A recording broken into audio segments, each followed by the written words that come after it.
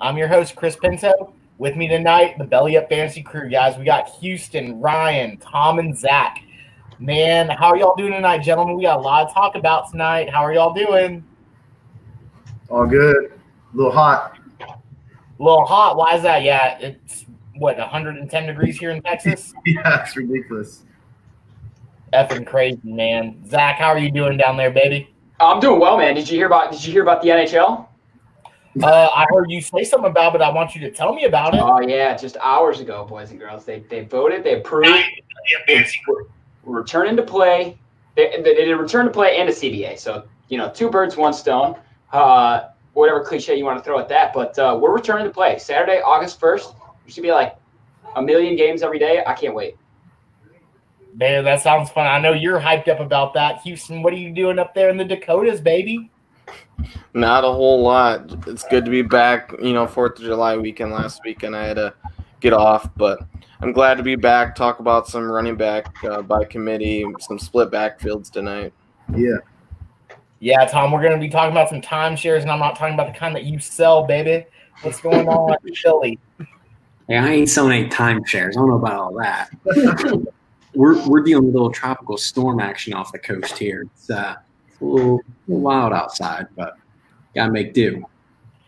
Man, well, I'm glad to be here with you guys. I missed y'all over the week. I'm glad we do this every Friday.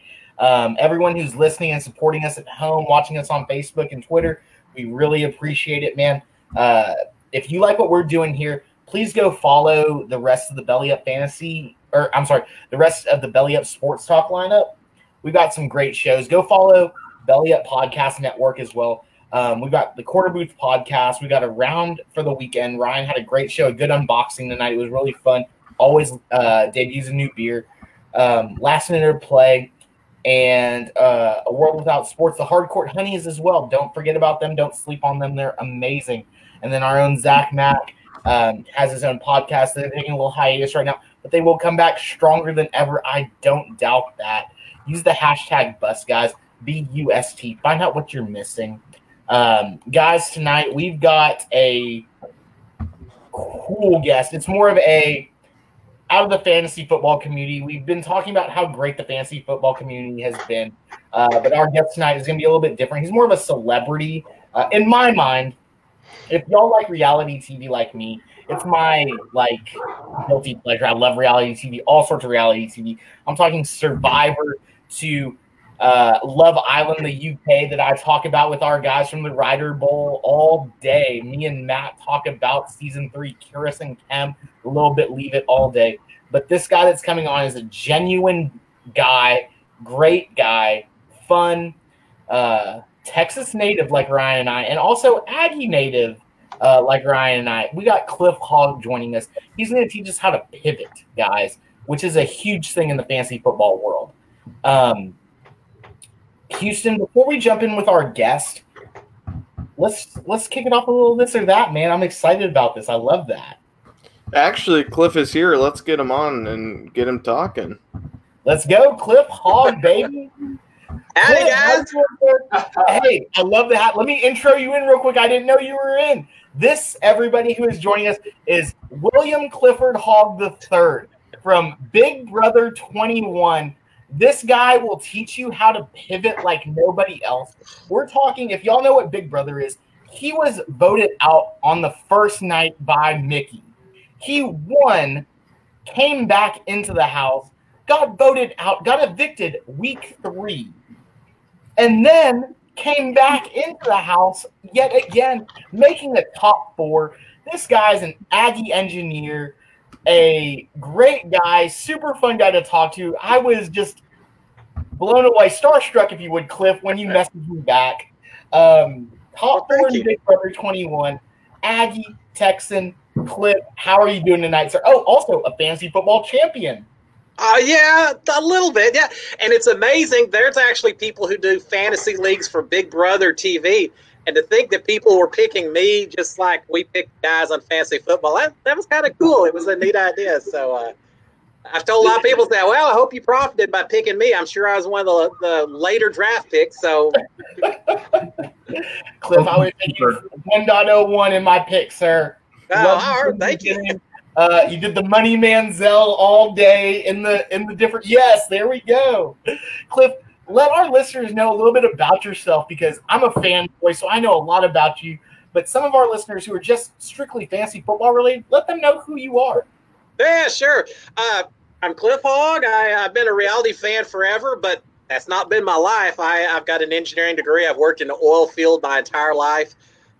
Just through a weird chain of events, I managed to get on Big Brother last summer, and first time I ever tried out, I just showed up at a casting call and talked away, and next thing you know, I'm sitting there spending 3 months in a house with a bunch of people, cameras on 24 hours a day, and yeah, I had a lot of fun. It was quite the experience.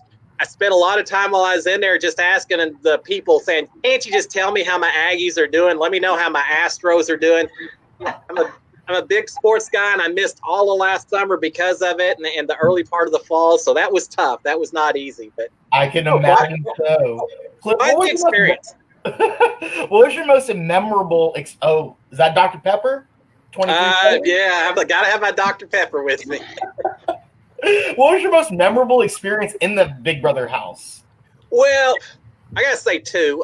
First of all, those first 5-10 minutes when I walked into the house, I've watched this show forever, and to actually be inside and have the cameras on me and think, what the hell did I just get myself into that hundreds of thousands, millions of people are suddenly watching me do good or bad or whatever. So that was certainly memorable, that first 5 minutes. But I think overall the biggest part was probably on day 30.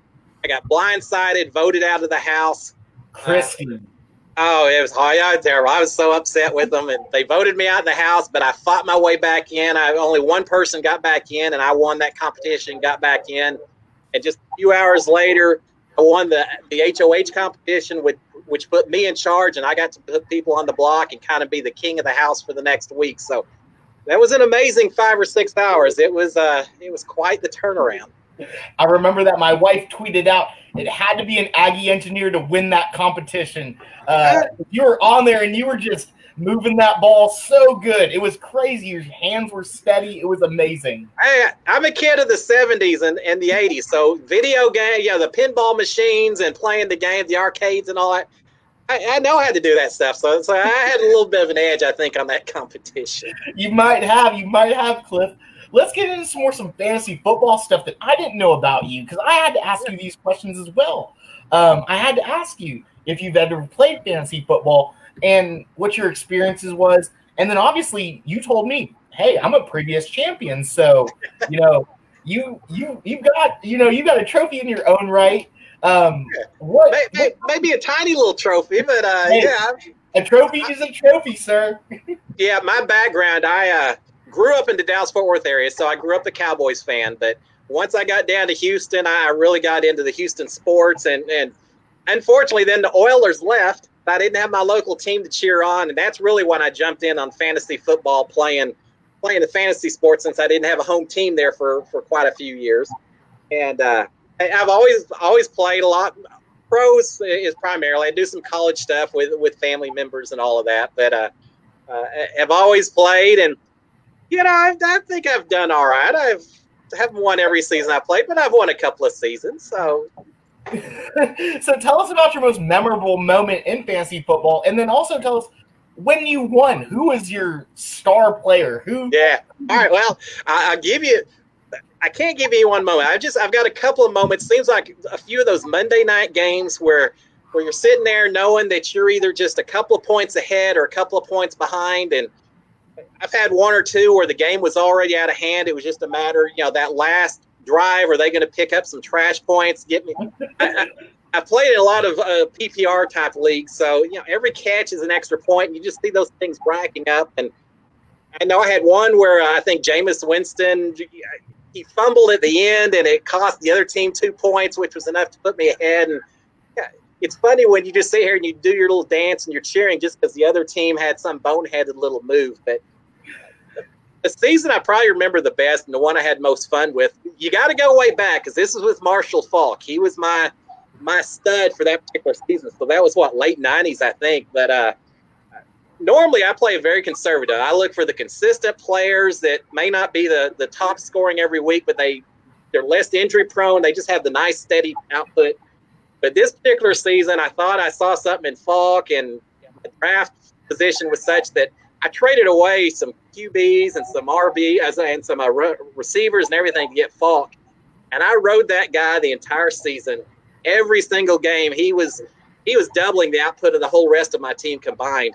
So as Marshall Falk, and then whoever I could pick up on waiver wires and backups to replace injured folks. And so it was the most strategic season I ever played, even though I just had the one guy I could count on as long as he stayed healthy. But it was all of the rest of the team just to get those extra bit of points. And I know at the very end when I won the championship, the other guy complained, said, "Oh, you didn't do anything. You just had one stud player." I said, "Yeah, but I had to work all season long to back that guy up." So, yeah, being able to pivot and work that waiver wire is key and crucial. And then also, I mean, in fantasy football, having that gut inclination about a player and then it paying off, how great is that feeling? Oh, it's amazing. And I remember that season, lots of little things. I didn't have much of a QB, so I was having to pick up backups to QBs that looked like maybe they were injured or in trouble. And suddenly you read on the wire that they're getting replaced or they're on the injured reserve. And suddenly you got a guy who's going to be starting the next weekend. He's playing Cleveland or so on. And you're like, all right, now I'm in a better position than I used to be. So. That's awesome, Cliff. Yeah, in a lot of ways, I feel like I play fantasy football. And the reason I enjoy fantasy football is the same way that I enjoy Big Brother. It's all that strategy. It's the idea of step by step, what can you do differently today to improve your position and catch other people off guard, that maybe do something they aren't quite expecting and things like that. I like one of your quotes from Big Brother. I was looking you up the other day, and your quote, I think it said, my strategy is to come in and have everyone think I'm a soldier, and at the end turn on them all. That's ruthless, Cliff. I love it. Well, yeah, that's right. You can't be too predictable. You've got to surprise people here and there. But the biggest thing in Big Brother, just like fantasy, it's all about the adaptability. I went in knowing that things weren't always going to go my way, and I was going to have to make some shifts and some changes as I went through the process. And that served me well in the game.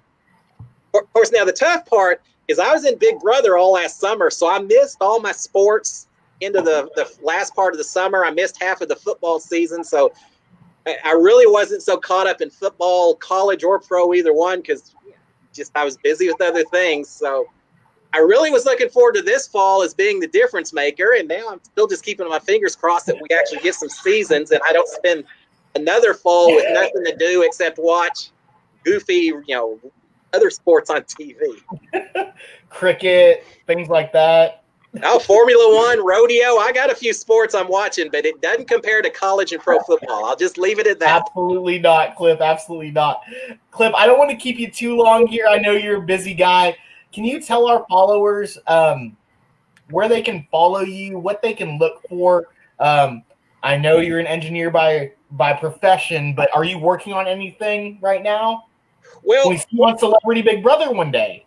Oh, hey, that works for me. All they got to do is make the call, and I'm good to go. I'd love to try it again, along with Survivor, Amazing Race. I always like proving people wrong, and I'm 54 or 55 years old now, and so I know when I went into the house, there were a lot of people said, he's the old guy. He'll never do anything. So I love proving people wrong in a lot of different environments, including reality shows. But now Oilfield's doing not so great right now, so I'm fighting through the oil field and trying to survive in that particular industry, which is challenging at the moment. But having said that, certainly y'all can find me a couple of places. Cliff.hog on Twitter, Cliff_hog on Instagram, Cliff_hog on Twitter. But I'm also, for those of y'all familiar with the TV Co app, I do a show once a week, Monday nights, 8 o'clock or 7 o'clock East Central Time, called Cliff Notes. And I just sit there and I tell stories, talk about my travels around the world and my Big Brother experiences and things like that. Cliff, thank you so much for coming on with us and, just taking the time out of your day. I know you're a busy guy, and I know a lot of people want to talk to you. Also, everyone who's watching, Cliff will also be a part of our St. Jude's Belly Up Bowl, our first annual Belly Up Bowl. Yeah, thank you so much, Cliff. I'm looking forward to it. We'll see what league you get in, and hopefully you draft well, sir. I hope so. I've had too many players. I've depended on people like Stafford, Eli Manning, and again, I don't always have the flashy folks, but I like to think I'll surprise a few people in this league as well. So we'll see what happens. Maybe this year you get a top 3 pick and you take Patrick Mahomes or something like that, Texas boy. Hey, he's the kind of contract he signed. I wish little more value than I had in the Big Brother house. I'll just put it. I mean, you were voted in the top 3 for viewer favorites, Cliff. So Yeah, I mean, that's pretty good. Being like you said, you were the oldest person in the household. So I mean, hats off to you, sir. Well, thank you very much. It was a lot of fun, but now I'm back to the real world, and I hope to God that includes some football this fall. That's all. Just keep those fingers crossed. Yes, sir. Cliff Hogg, thank you so much for joining us tonight. We appreciate it. You have a great weekend, sir. I absolutely will. Cheers, guys. I look forward to y'all. Talk to y'all again later, and holding up that trophy at the end of the season. I don't have anything to say about it. We'll see. We'll see. Y'all take it easy, guys. You too, man. Yes, sir. Everyone who is watching, that was Cliff Hogg with us from Big Brother 21. Great guy, friend of the show. I cannot say more nice things about him. Houston, we're going to take a pause on the this or that, though. Let's jump right into what we've been talking about. Yeah, let's do it. We want to have a show today. We're going to talk about backfields and split backfields, timeshares, obviously. We're going to kick off the show with one of the most electrifying offenses on paper right now. We talked about them last week on our pod, the Tampa Bay Buccaneers. Ryan, we talked about them a little bit in general, but let's break down their running backs this week. They've got Keyshawn Vaughn, a rookie out of Vanderbilt University. Go Commodores, hashtag SEC, it means more. And then they've got Rojo, too. Early projections on these guys. Thanks, Tom.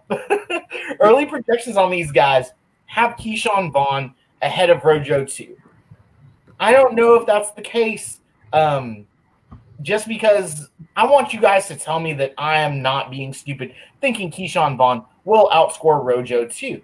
Byron Leftwich has, like I mentioned last week, he's only called 25 games for this team, or in total in the NFL, I'm sorry. And he has leaned on the pass more than the run, but for some reason in the red zone, he looks to the run versus the pass. So what does this mean for both these guys? Keyshawn Vaughn was an athlete at Vanderbilt. He trusted the process. He grew in that role at Vanderbilt. But Rojo, he's not some guy that you can just throw to the wayside either. He had great numbers last year. Ryan, what do you have on these guys, and who should I be looking at? Because their current ADPs are, not that far off. Keyshawn Vaughn's at 17 roughly, and then Rojo's at 19. Yeah, this is a tricky backfield. I can't remember which one of you guys was mentioning it. I think it might have been you, Houston, or Tom, that Arians does not like playing rookies very much. And that has gotten me thinking that if I'm going to get exposure to one of these guys, I'm going to get exposure to Jones rather than Vaughn. When you look at their collegiate careers, I prefer Jones to Vaughn. However, you look at Vanderbilt, they got to play a bunch of tough defenses, and they're not all that good. So what he was able to do when he was there is pretty impressive. The other thing is, I just don't know. I know with Leftwich, but how much of that offense do you think is going to be Leftwich, and how much is going to be Brady? How much is Brady going to be taking control of the reins there? Which is why I'm not 100% sure I want either of these guys early. I'd like exposure to either one of them if the price is right, because, they're one injury away from being a really good back. Either one of them in that offense could be a good fantasy back. Let me rephrase that. But, I didn't get the whole Vaughn over Jones thing either, because my initial rankings had Jones slightly higher. But when I look at all the other guys looking at their rankings, everybody seems to lean a little bit towards Vaughn. When I'm looking at, Mike Clay has him 31 and he has Jones 33. That is very close. We're splitting hairs here. So if you're going to be getting any one of these guys, they need to be your RB2 at best, probably your RB3/flex guy, because I'm not 100% sure if they both stay healthy that either one of them are going to give you the kind of production you need to be starting on a weekly basis, especially considering the amount of other offensive weapons that are on that field. It's just going to be – plus, Tom Brady is really good at and ones, 3rd and 1, 4th and 1. I always expect Brady to possibly sneak that sucker in. He's so good at it. I just don't know if either one of those guys are going to be the red zone guy. Their projections look very similar. I think this is a tough backfield as far as which one of those guys is going to win. So I'm tending to lean Ronald Jones just because of Arians' past aversion to playing rookies that much. I mean, this one's a tough one, guys. And what do y'all think? I'm going to piggyback off of you. I have this feeling that the reason Tom Brady went to Tampa is because he was sick of playing Belichick's scheme or whoever's scheme it was in New England. He wants to throw the ball down the field. Bruce Arians is going to let him throw the ball down the field. I think he wants to prove to everyone that he can be the not check down quarterback, and he's sick of hearing people talking about him as a check down quarterback. So I think we're going to see Tom Brady throw the ball down. Whether or not he's successful at it, I'll leave that to you guys. But I think he's going to throw the ball down the field, which is why I'm very much behind you. I don't know that I'm high on either of these running backs, and I would give the edge to Jones just because he's not a rookie. So we talked about this last week. I mean, Chris, I'm sure you remember my short answer when you asked which running back I'm taking is neither. I really don't like either. As a flex option, maybe I could get behind one of them. I think early season, it's Ronald Jones. But personally, I think by week 5, 6, I think you're going to see Keyshawn Vaughn's ability to catch the ball really start having an effect on his downs, play. He's going to be out there a lot more, whether it be in the backfield or he might find his way into the slot. I mean, they aren't super deep at receiver beyond Mike Evans and Chris Godwin. You have some okay guys, but if he has the ability to catch the ball, why not throw him out there? Yeah, for sure. I totally agree with that. I really do think Rojo is going to be the guy that starts, but like y'all are saying, Keyshawn Vaughn probably comes in. I mean, he had a pretty good 2 seasons at Vanderbilt, 170 yards and 270 yards, 2 touchdowns, 1 touchdown in the reception game. So I think that works out for Keyshawn Vaughn as long as he can block. And that's going to be a big deal because Brady's not going to allow a running back that's not going to block. And the line. Or the O-line, correct. But we also saw what Brady did with James White. Could Keyshawn Vaughn be the next James White, or is it going to be Dare Agumbawale? Who knows? 65 times. Yeah, exactly. So if that happens, I don't know. I think I would lean Vaughn towards the end of the season just because you're going to win your championship after the normal stuff. But we'll move on because we're going to push forward on this. Houston, as I've said from the beginning, man, you and Clyde Edwards-Helaire, you broke that before anything could happen, and you were like, the Chiefs are going to get him. 6 hours later, Patrick Mahomes is sending a text to Clyde Edwards saying, let's go. Between him and Damian Williams, though, where are you taking these guys? Clyde Edwards is at ADP around 11. Damian Williams almost to 40. Damian Williams also probably could have been a Super Bowl MVP. Sure. He's not a scrub. I've got them very close in my projections with CEH taking over the lead. How do you feel about these two guys? Yeah, and I pull my ADP data from 4for4.com, and currently they have Clyde Edwards as the RB18 going in the 3rd or 4th round, and Damian Williams as RB31 going in the 8th to 9th round. I just felt that Clyde Edwards-Helaire pre-draft was a good fit for the Chiefs, and it's the Chiefs. They're going to go out and do something surprising because you got a generational talent in Jonathan Taylor sitting there, and you'd rather take the pass-catching back at Clyde Edwards-Helaire, who saw 55 catches in a college offense. I mean, yeah, Joe Burrow throwing the ball, and I love Joe Brady as offensive coordinator now in Carolina.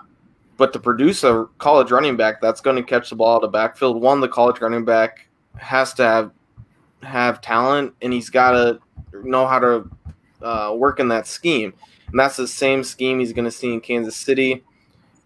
It's crazy that on a talent standpoint, that Damien Williams is fantasy relevant because he's not that talented as a running back.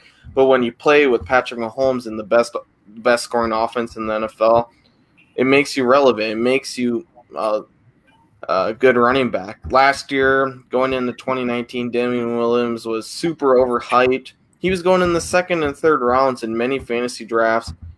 I actually got one share of him, and I knew as soon as I took it, I'm like, I shouldn't have did this.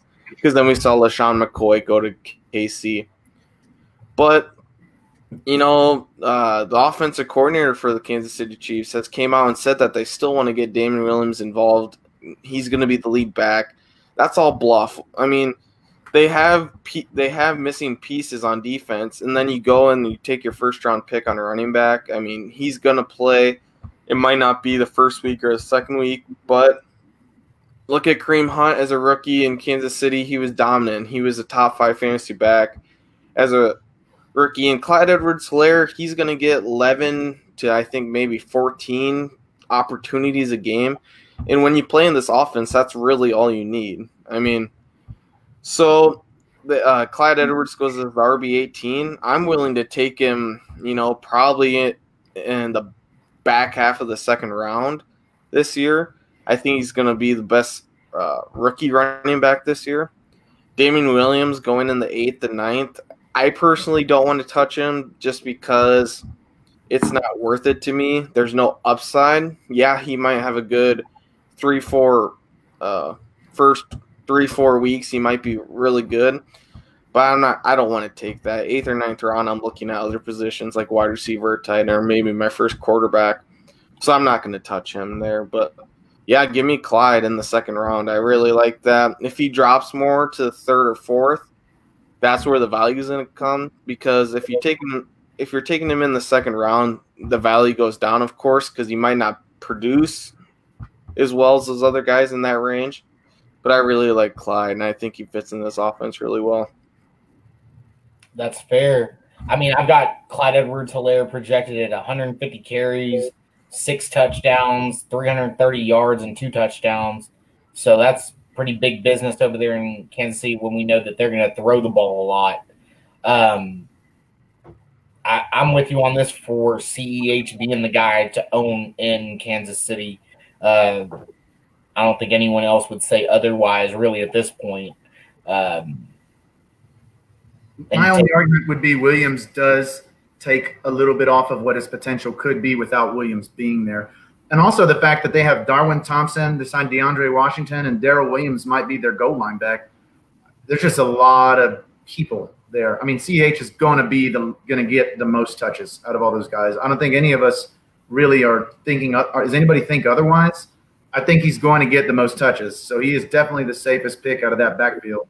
I just think there's a lot of mouths to feed in that offense. But at first I was like, man, he was with Joe Burrow. I'm like, well, now he's with Patrick Mahomes. Like, what am I doing here? This is a more talented quarterback he's going to with an even more high-powered offense.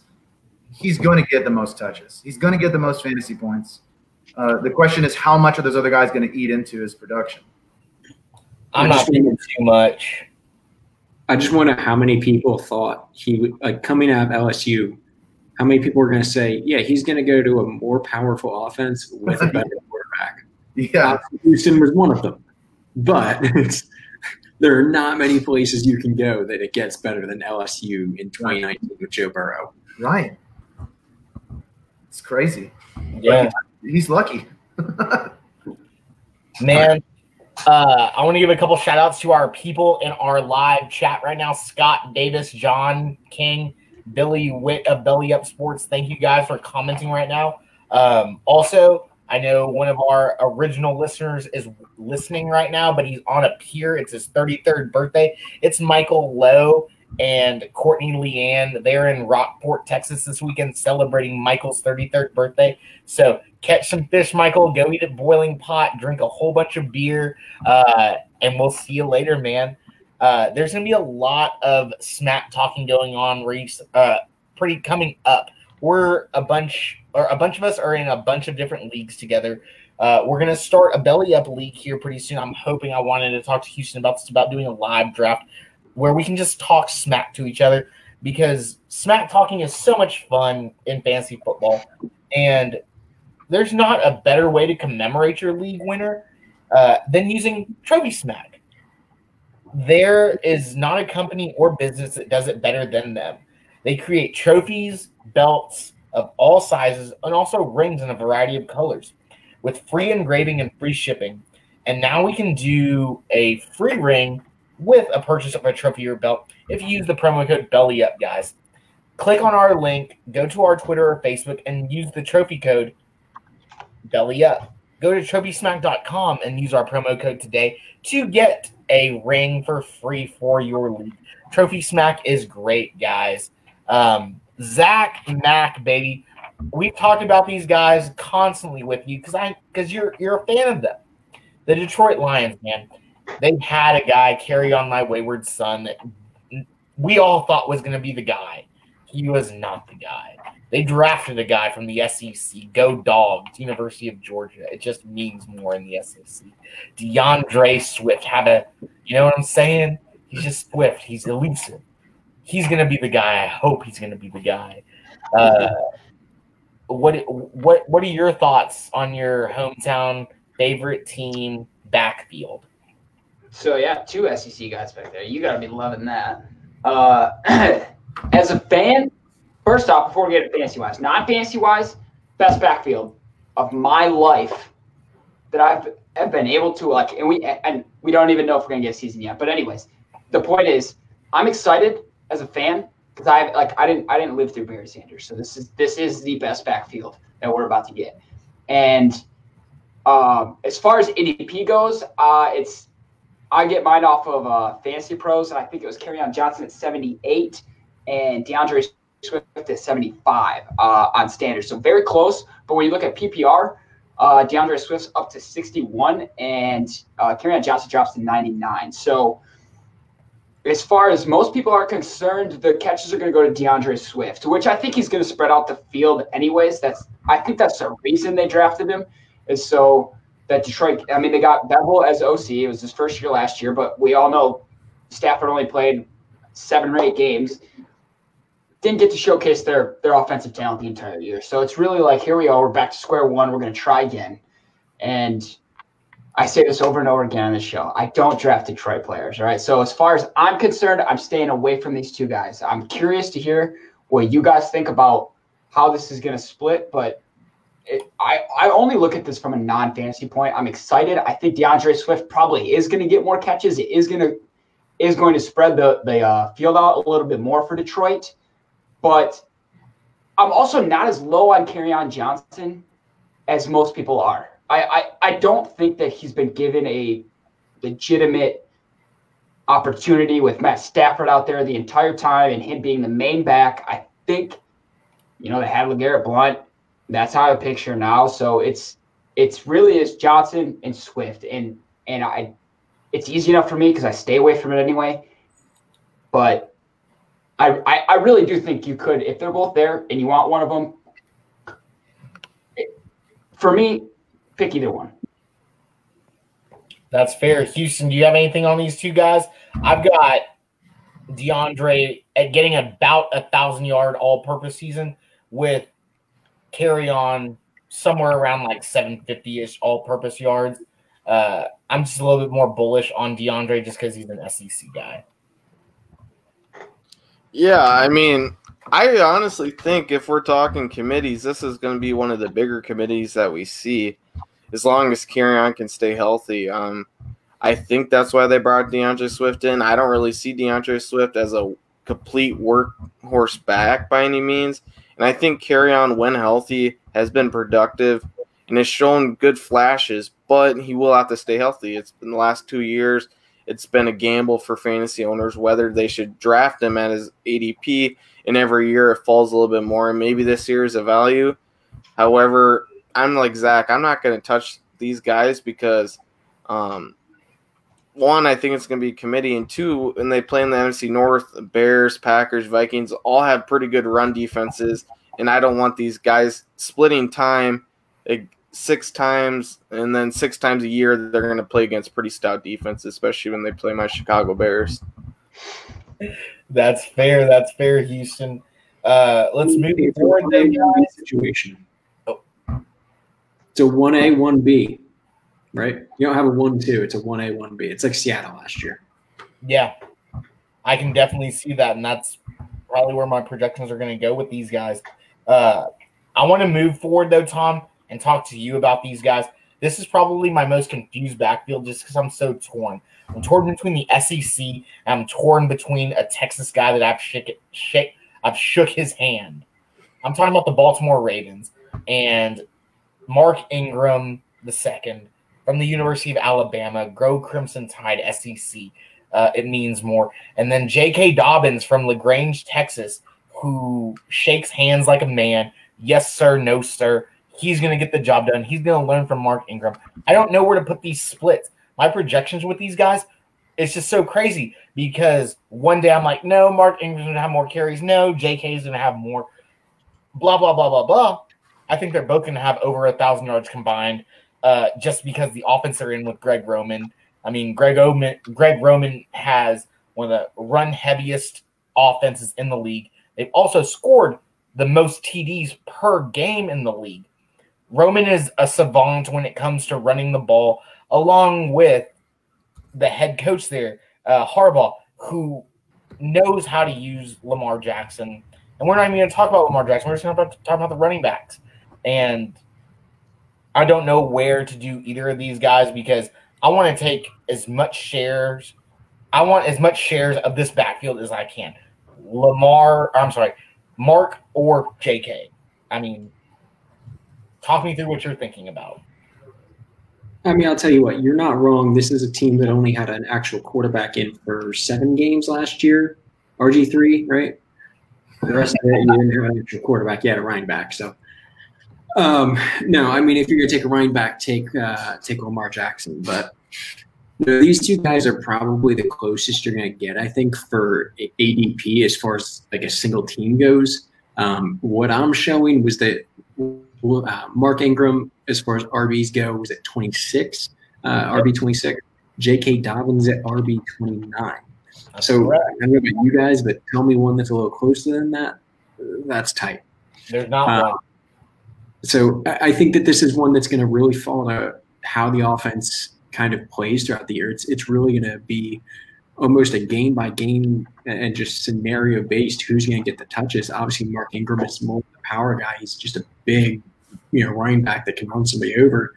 Not that J.K. Dobbins couldn't, but he's definitely more of a lightweight compared to Mark Ingram. So personally, if I really had to choose one and it's a flip of a coin, it's going to be J.K. Dobbins. I think he has a little bit better, receiving ability, which gives him an edge. Not that you have a quarterback to throw on the ball, but hey, it definitely benefits you, especially in a PPR league. If you're going to get any receiving touches over somebody else, I think it's near 50-50 split for these guys otherwise. Ryan, I want to know what you think about these two guys because you're torn just like I am with these guys, I'm assuming. Yeah, the thing is, Dobbins is so talented, and Ingram's getting a little older, but he hasn't had the mileage that some of the guys his age have had. And I think they really hurt each other as far as either one of them being an elite back. The other thing that you really got to think about is Gus Edwards and Justice Hill are no bums. No way am I touching those guys compared to the other two, but they will take a bit of the touches away from those guys. I don't know how much longer Ingram can remain at the levels he was. I mean, I know Baltimore's offense overall is pretty efficient, but when you look at J.K. Dobbins is very good, and Ingram is not young. So I think it's just a matter of time. Will it happen this year, or will it be later on when Dobbins becomes the guy? I think we might be looking at another year with Ingram and Dobbins kind of splitting. But if you're in Dynasty, there's a good argument to be made that Dobbins might be the most valuable of them because of the way that Baltimore runs over everyone. And Dobbins is going to be the lead back sooner rather than later. It just might not be this year. I have a hard time with those two guys too because, I mean, what Ingram did last year, he was excellent. And same for Dobbins in college. So when you're looking at they took a strength and made it stronger. there's a lot of icky backfield committees right now. It's not easy to figure out which guy is going to be the guy, especially without preseason and with everything that's going on. The coaches have, I don't believe in that coach speak stuff. I don't believe the stuff they feed us because I don't think they're telling the truth. So it's going to be – I do like Dobbins. I'd like to get exposure to either one of these guys, but maybe not Ingram at where they have him going in a lot of places. But, you just got to think that Dobbins, with the youth and with that offensive system, if he gets enough touches, he might just take it over, even if Ingram's efficient. Because why wouldn't you – are they going to pay Ingram at his age? Or I'm looking at him as like, we don't need Ingram now because we have Dobbins. And that's where it's going to go eventually. Again, it might be 1 year later than this year, so it's going to be hard to tell. Like Tom said, I'd rather have Lamar Jackson. He might have more rushing touchdowns than both those guys. I don't disagree with you at all, Ryan. Ingram last year put up 1,000 yards, but we've seen the kind of guy Ingram can be when he shows up at the plane and his team is coming off that plane and he's right there waiting for them, not playing with them. He's just a hype man. We've seen him talking about big trusts all year last year. Maybe they don't pay him as much, but he sticks around and just teaches JK, because you got to like a guy that's like JK who put up 1,400 yards, 1,000 yards, and then 2,000 yards at the Ohio State, Houston in the Big Ten, who we also know has stout run defenses. These guys run the ball, they stop the run. This is one of the hardest college conferences to run the ball against people, and J.K. Dobbins has done it. He's a guy that you've seen, and you just see him on film, and you're just like, he's faster than everybody else. He has that next level speed. You saw that in high school to college. You see that in college to the pros. He just has to have an opportunity to get out there, and he's going to excel, I believe. I don't think anyone else thinks otherwise about that.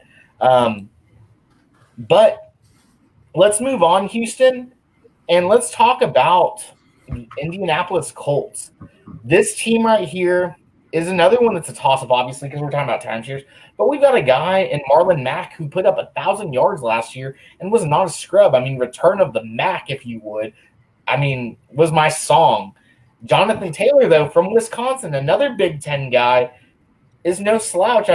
He put up another 2,000-yard season last year, like J.K. did, but back-to-back 2,000-yard seasons on the ground. This dude can run the rock with probably the best offensive line in the league. Where do we find these splits coming out? Because you can't just bench a guy like Marlon Mack who put up 1,000-yard season, or can you? I wish they would. Jonathan Taylor's going as the RB26 right now in the 6th, 7th round, which is just crazy. I've been taking him in best ball, as my third running back. I'll go 3 running backs right away and take Jonathan Taylor as my third. Marlon Mack goes as the RB32 in the 8th or 9th round, which, that's only 6 spots difference there. But I really like Jonathan Taylor. And I'll talk about Nick Chubb in the Cleveland backfield in a little bit. But what's the difference between Jonathan Taylor and Nick Chubb? Jonathan Taylor, the only thing that's different between them is the ADP. Both powerful runners, both can run between the tackles. You're going to get Chubb in the 1st round, Jonathan Taylor in the 6th or 7th. I think he'll rise to the 4th or 5th by the time we get all said and done. But Jonathan Taylor's going to run behind a better offensive line than Nick Chubb. I'm more scared of Kareem Hunt than Marlon Mack any day of the week. Marlon Mack ran for 1,000 yards. That's because this is probably the best offensive line. Maybe you could say top 3. I consider him the best offensive line in the league. And Phillip Rivers' arm, it's getting worse. I'm not a big fan of Phillip Rivers. There might be other people around here that are, but if you watch the show consistently, I'm not a Rivers fan. I think you'll have to hand the ball off. It'll be interesting to see which running back will get the pass work out of the backfield, and people like to down on Jonathan Taylor that he can't catch out of the backfield. but we saw, like, I believe over 30 catches last year. And he runs between the tackles 25. He runs between the tackles 25 times a game at Wisconsin. You know, you don't see running backs in the college game unless you're Clyde Edwards-Helaire get passing work. I mean, that's just not how college offenses work. So Jonathan Taylor is proficient as a receiving back, so I don't like when people say that narrative against him. I'm all Jonathan Taylor here. I'm not going to touch Marlon Mack because, yeah, Marlon Mack might start week 1, but I think Jonathan Taylor is going to claim this backfield by week 2 or 3 just because he's that talented. Jonathan Taylor is a real shot to be one of the best running backs in the league. Give it a year or two. I like the guy. People want to talk about the mileage he has on him from playing at Wisconsin. But, you know, I'm not going to worry about that now. We'll see in a couple of years, but I think he's really going to be good behind these young offensive linemen that Indianapolis has. I'll tell you what, I'm pretty sure that you could get a more effective throw-in motion out of one of those gummy hands that you, like, fling at your friends back in, like, the 90s and 2000s than you can with Philip Rivers' arm. So I don't necessarily think you can go wrong with either of these guys behind that offensive line, not going to lie. It looks like a shot put. Oh, it's terrible.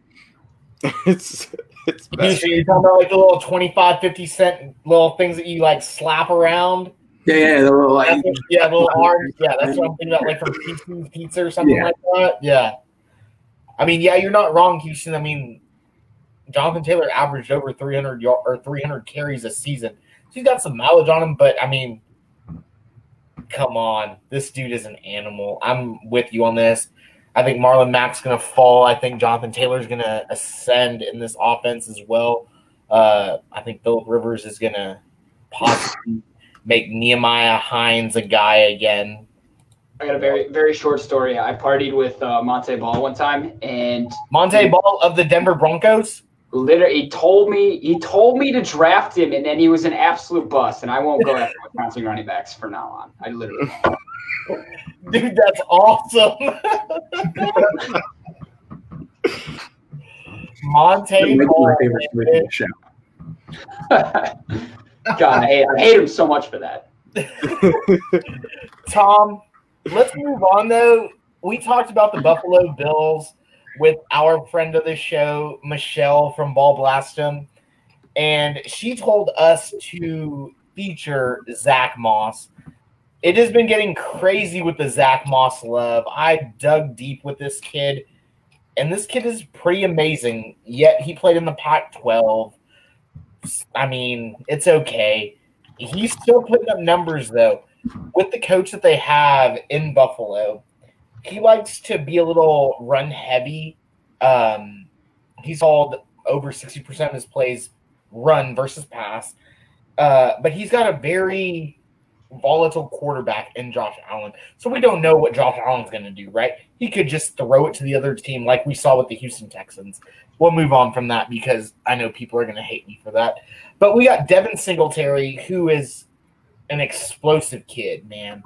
This dude can make a touch. Like, he can just take it to the house on any given play. But then we also have Zach Moss, who could quite possibly, in my mind, bring back the vulture scenario in fantasy football just because of his ability to run between the tackles. I mean, his three – we're not going to count his freshman year, but his last 3 years at Utah State, he had over 1,000 yards, one being close to 1,500, and over 30 touchdowns on the ground. This dude is an animal. Michelle was not wrong about him. What are your feelings on the split between Singletary and Moss using the ADPs at 25 and 43? Tell you what, I don't know if any of you guys have been to the Rockies, but if you have, you know you cannot breathe up there. There's zero air. So the fact that that guy was a monster with no air to breathe, I would walk 25 feet and I couldn't breathe, right? No, but on a real note, the guy is a monster, right? You look at PFF. PFF had him second in run grade, second in broken tackles, right? the guy, it's not even just a between the tackles runner. He can get outside. He can do whatever you need him to do. Honestly, I see him taking over. I think that starting early in the season, you're going to see Singletary as the lead back, but I think it's going to quickly shift when they realize what a monster he is, right? I think that Zach Moss you said you had him at 43, right? I mean, that's a steal to me. Yep. You might miss out like the first couple of weeks. You might not have him as an RB1, 2. Might be a flex guy at best, but late season he's an RB2 pushing into an RB1 to me easily. I mean, don't get me wrong, Singletary is good, but I just think that you're almost gonna just forget about him entirely by week 7, 8, 9, unless there's an injury concern. I mean, Singletary did average 5.1 yards a carry last year. He's explosive. There's no doubt about that. But is he the workhorse? And that's where I just don't know that he is. And I think that that's where, really where Zach Moss is going to come in. He's going to be able to take that ball, run it every down, do whatever you need him to do. Like I said, if he can run it up in Utah, he can run it in Buffalo. He's going to be able to do anything you need. I don't doubt that at all. Zach, let's move on to the Los Angeles Rams. Let's keep it moving, man. This is a team that, I mean, I've got a huge man crush on Sean McVay. I've had for a huge man crush on this dude since he entered the league with John Gruden back in the day when he was the piss boy. I'm talking about the LA Rams and his unique style of offense that has seen his running backs ranked in the top 10 guys year after year after year, even with some no-name guys like Malcolm Brown and Darrell Henderson Jr. This year they got a guy from FSU who the narrative for him is that he played behind a bad offensive line. Same thing in the NFL. Obviously, the Rams aren't ranked up really high in their offensive line, but he could do some things behind that offensive line. I'm talking about Cam Akers, the Seminole baby from the ACC. He has two 1,000-yard seasons with over 21 touchdowns in those 2 seasons. This dude, if you hand him the ball more than 150 times, he's going to get you 4.7 yards per carry and close to 1,000 yards. Then you got a guy like Darrell Henderson or Malcolm Brown. I categorize them both in the same. Right there next to Sean McVay, and we've seen them last year on TV. They were standing right next to him, and he's not making eye contact with them. And he's like, y'all aren't going on the field.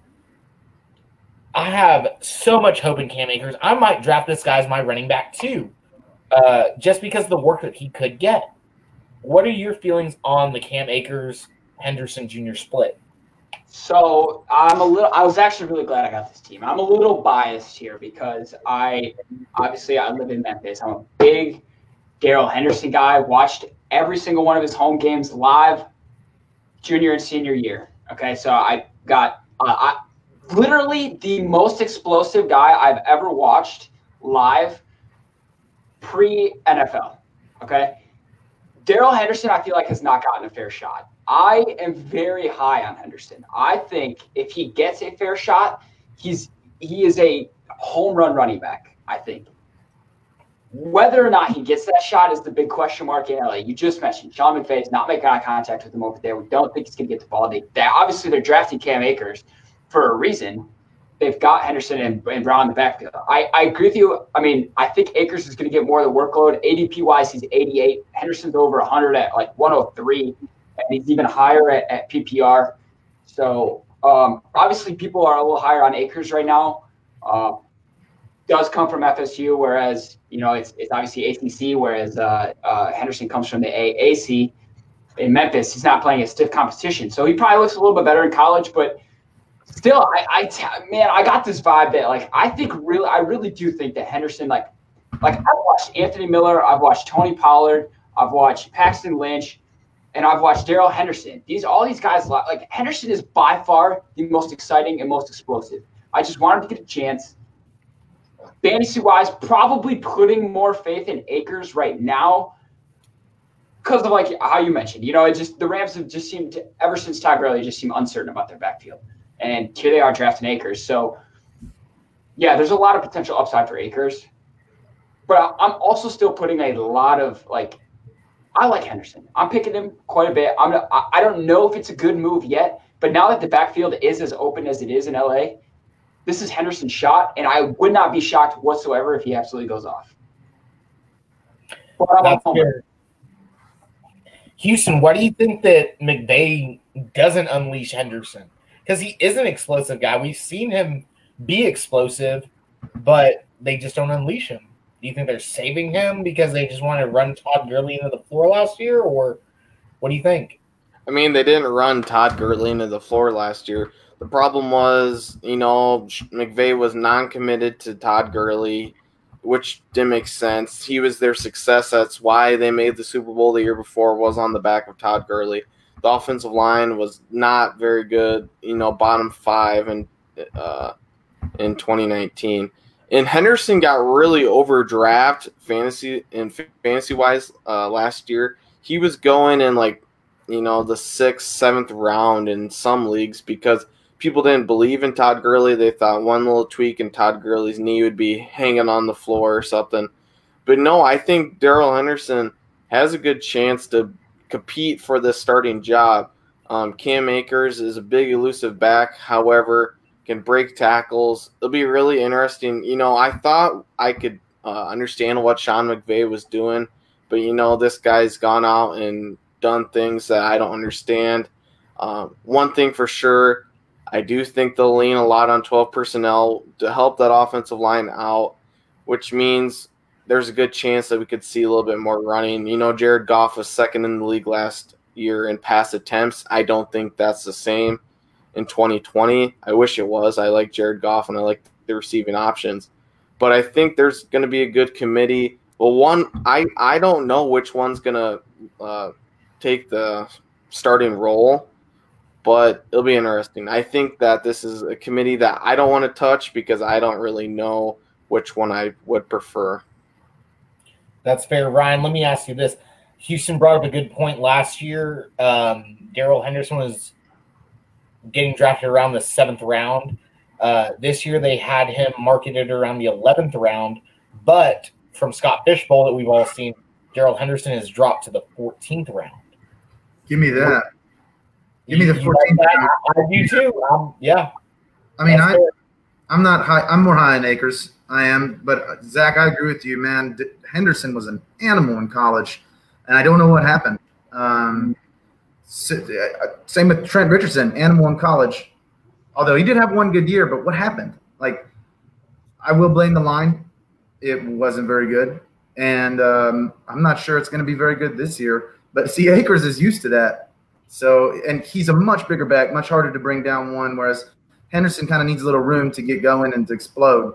Akers is going to grind out those harder yards. He's also going to be more useful in the red zone. If Henderson's going in the 14th round, I love that. I'll get some exposure to him there. But I'd rather have Akers, and I think that a lot of people are higher on him, and his ADP is reflecting that, and it's going to be hard for me to get exposure to him based on that. But, I mean, I don't touch Malcolm Brown. I just don't think between those three, unless they both get hurt, and even still, again, that line's not very good. So I'd rather have Akers, but Henderson in the 14th round sounds like a treat to me. Man, it sounds like we need to do a little prop on these guys between Henderson and Brown and Akers. Speaking of props, though, Prop Me is a new innovative gaming platform and really first of its kind. Prop Me makes betting from person to person easier than ever. Designed for new and experienced gamblers alike, guys. It's straightforward. It's fun. Prop Me can literally create a prop or bet on anything. Want me to bet on the next play? How many beers I'm going to drink? How many times I'm going to say SEC? How many times we're going to backpedal? Prop Me can do this, guys. Create a prop. It takes hanging out with your friends to the next level. Join today. Download Prop Me at propmellc.com. And also follow our guy, David on Twitter, man. He is super cool, super fun. He's always posting new stuff on Twitter. Really nice guy. We love him, man. Thank you, David, for supporting us. Zach, let's move on, though, man. And I know you got some stuff to do tonight. Let's talk about the LA Chargers. They had a guy in Austin Eckler who was a top 7, top 4, something like that, back last year. And then a guy that had a Will Smith high top, Fresh Prince of Bel-Air, Justin Jackson, that I'm really high on. He finished at number 90 last year. I think he's going to have a bigger role this year and could quite possibly eat into the Austin Eckler role. What do you think over there in LA across from the Rams? Because I know how I feel about Justin Jackson. I love the kid. I want to know what you think. Yeah, I'm glad I got both LA teams. It just makes me want to move out there. But here we are, Chargers. You guys know I'm high on. We talked about our running backs. I think I had Eckler 6. I don't think he cracked our top 10 though, consensus wise. So I was higher on Eckler than most were, and I really do think with Phillip Rivers gone, they got Tyrod Taylor, and they drafted Herbert. It's a little unsure how the offense is going to run. I think a lot of it, and I've said this before, the Chargers are going to go as Eckler goes, but you're right. I mean, you said you're high on Justin Jackson, Chris. I think you got every reason to be. I mean, he only played 7 games last year and put up 200 yards. He put up 200 yards in his rookie year, playing in 13 games. So it only took him half as many games to put up the production in his second year, and he's averaging. I mean, he's only got right around 80 carries, but he's averaging about 5 yards a carry right now in the NFL, which is not. I mean, that's not easy. So. I think you're right, and when you've got caution with he did that without Pouncey at center too. Yeah, so I think you're right. I think he is going to take touches away from Eckler more so than I thought before. To be honest, before I researched for this episode, so I think that I'm slowly getting a little lower on Eckler, maybe, but I still think Eckler is a top 10 running back, and I think that they're going to. They're going to utilize him to win games or to try to win games. The Chargers are one of those teams that I think could win 10 games but could also win 3 games. They're hard for me to understand, and if they win 10 games, I think Eckler's going to be lights out. And if they win 3 games, I don't want any piece of this backfield. I totally get that. I think my boy Tyrod Taylor, the cheat code's got to have a big part of it, obviously. Anthony Lynn will – I don't want to talk to you right now, Ryan. Anthony Lynn and Tyrod Taylor, they got this huge, they've got all sorts of background together. I think Austin Eckler should do well.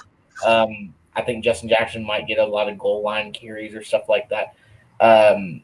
Ryan, all right, let's touch on it. What do you want to say about that? 2 things. 1, Herbert's going to be playing by week 7. 2, don't sleep on Josh Kelly. That guy was a machine, a consistent machine, average over a touchdown a game in college. I don't think he's going to surpass Jackson or Eckler, but he is going to eat into the touches. I think Eckler is elite, and I think Jackson would be an option if Kelly didn't play for them. And because of Kelly, I do think that Jackson's going to get more of his touches because Eckler, so much of what he does, especially in PPR, is receiving.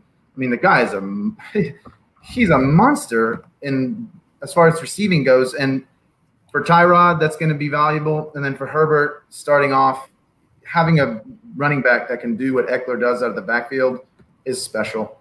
It's just safety blanket too. He is one of the best receiving backs in the league. And because of that, his floor is so high, no matter what quarterback's going to be there. Eckler's almost guaranteed RB1, almost, just because of how many balls he's going to catch. I mean, he's such a good receiving back. I like Jackson, I really do, but Kelly makes me freaked out about Jackson more than it does about Eckler. That's fair. I got to say, you nailed it there, Ryan. He's the second coming of Darren Sproles for the Chargers. He's a receiving back. I think that elite might be a bit of a stretch ability-wise, except for the fact that if you look at numbers-wise, he's going to put up elite numbers, if that makes sense. He's kind of that Tom Brady guy. He's not necessarily the best running back, but he's going to succeed. He's going to have the stats. He's going to be able to succeed on the field. That's how I feel about CEH this year. I think he's going to put up numbers, but I really don't think he's one of the best backs. Exactly. I mean, it's just being in that Andy Reid offense with Patrick Mahomes. Your stock is going to rise no matter who you are. If they signed Ryan tomorrow, Ryan would be a guy. You know? Ryan, let's move on though to our guy Dan Mader, our guy who is the head of our fantasy department, who works night and day promoting our stuff, who has just came out with his own rankings and projections. How all of us know how hard that is, and he has done it for 32 teams, every player, standard, PPR, and half point. Go check this out on our website. It's going to help you win. But Ryan, let's talk about his team, the San Francisco 49ers. They've got a guy that wants to get traded out or get more money in Raheem Mostert, who had a good season last year. But then they also have the guy who doesn't say a lot, who Kyle Shanahan brought in, who has worked with before, and also behind the scenes also is getting paid a little bit more money than all the running backs. We got Raheem Mostert. We got Tevin Coleman. You know my affinity for Tevin Coleman. We have talked at length about my affinity for Tevin Coleman. I'm in like over 40-something leagues, excluding best ball. And I own Tevin Coleman in like, 12% of my leagues. That's a huge number. So I've got an affinity for this guy. I want Raheem Mostert to get up on out of there, and I want Tevin Coleman to get the guy because I'm picking this guy up in the 12th, 13th round. So I've got really high aspirations for Coleman, but he's already a good guy in Kyle Shanahan's offense, who any running back will see touches and points and touchdowns. And I can go on and on about Kyle Shanahan's offense in the running back by committee, but I want to know what you think about this because you already know what I think. Yeah, I think I was the lowest on Coleman before the Mostert news. Real quick, though, with the whole Mostert news, because I am bringing that up, he has not been traded. He's still on the team. He is still RB1 as of right now. So let's operate under the assumption that Mostert stays. Correct. Mostert's going to be the quote. He's going to get the most touches just based off what he did at the end of the year. However, even when he was doing that, Coleman was getting his touches. I mean, Jimmy Garoppolo is not that good, in my opinion. Because of that, San Fran's defense is so good, and their running back, I mean, they lost Breida, but I do think McKinnon's going to be healthy this year, and he can replicate some of that stuff. But I think more of those touches are going to go to Mostert and Coleman than they do to McKinnon. And the thing is, like, this is so in flux because of the Mostert trade demand. So, honestly, Coleman is going to be skyrocketing up my lists now because of this scenario. And even if Mostert stays, that's going to have to leave a sour taste in their mouth. And it would not shock me to now see Coleman become the lead in touches just because of the trade demand. So, you know, most of you guys were Tevin Coleman truthers, and I was not about it. And I'm looking a little silly now based off of what Mostert did. So I am reforming. I'm going to try to get up my exposure to Tevin Coleman because I think no matter what happens, he has a very good shot of being the guy with the most touches in that backfield. And that is a backfield you want exposure to if you know the guy that's going to get it. Again, everybody was really high on Mostert coming in. And now that Coleman really might be the guy because of this whole scenario, you got to love Coleman now. No matter what happens, Coleman is probably the back to own there now. And that is an entire shift change from me from where I was just a few days ago. Just because, again, Coleman has been consistent. He's a worker. He's a dual threat guy. He doesn't have a lot of weakness in his game. I didn't think he had a ton of strengths, but in that system, having no weaknesses is the strength you want to look for. And so because of his ability to catch the ball, he doesn't have to come out ever. He can do anything that they're going to need him to do.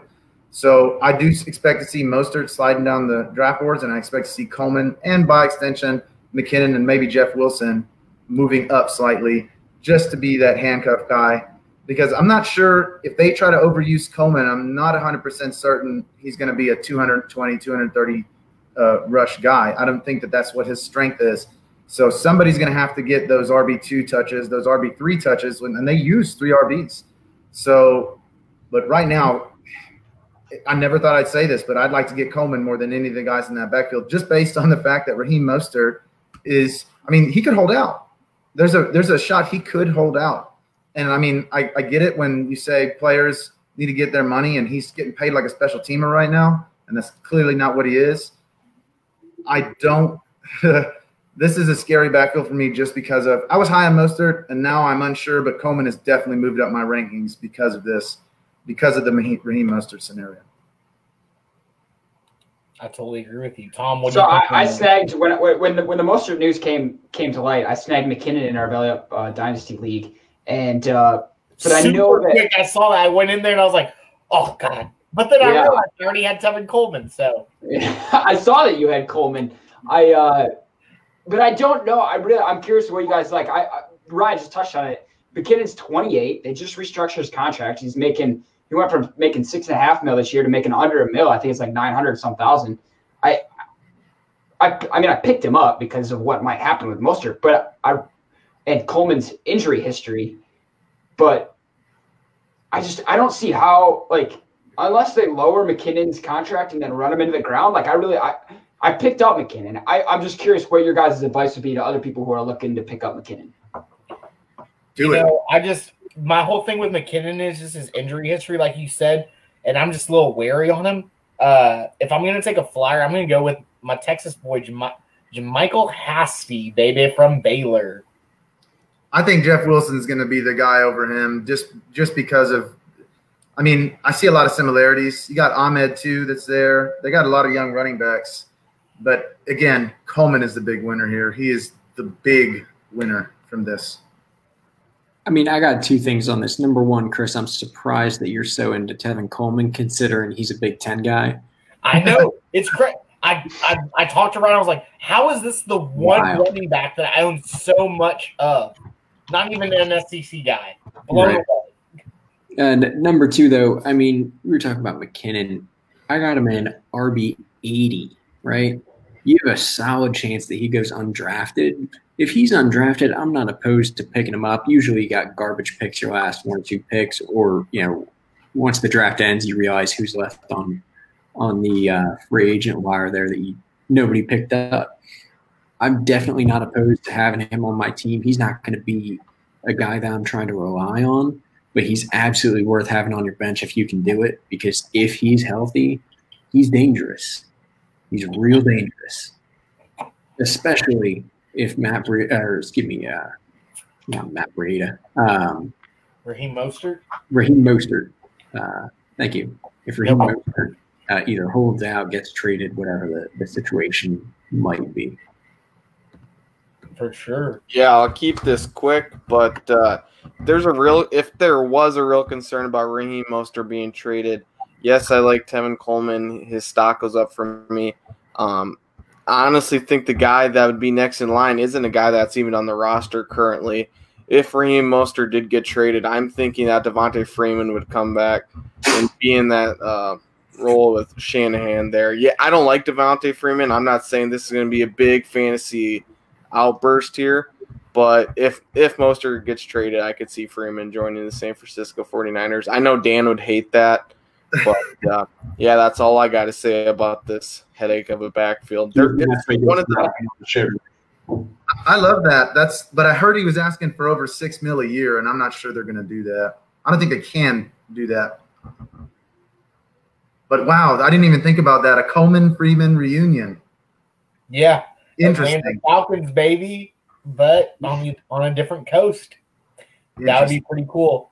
Tom, let's move on, though, to the Mile High City, baby, or everything that's fun is legal, baby, in Denver.